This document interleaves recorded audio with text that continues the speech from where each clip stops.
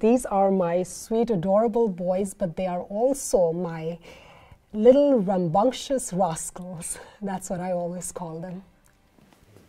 Take a deep breath, take a moment, and when you're ready, straight into the camera. Dear child. Dear child. Dear child. I know you're hearing a lot of things that are confusing and scary right now. You're growing up at a time when hate, when bigotry, when prejudice, it has been legitimized.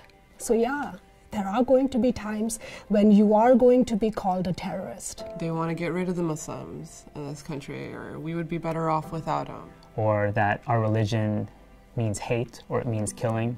Or people asking you to explain things about your birthplace, or questioning whether you're an American. You know, I know that you've heard about all of these incidents, kids who look like you being bullied, and I'm sure you're afraid. All those people don't know who we are, and that's what makes it so easy for them to hate and for them to fear.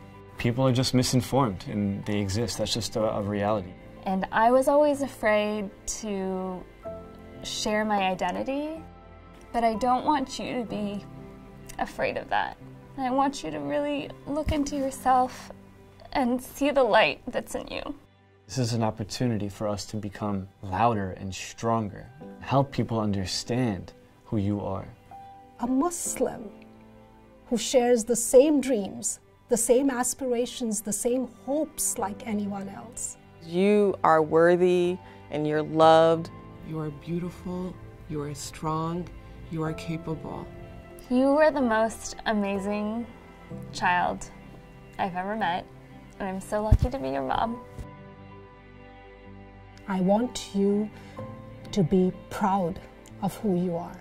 I want you to friend as many people from different religions and race and ethnicities. And I want you to see that beyond our minuscule differences, it is our shared humanity that makes us who we are.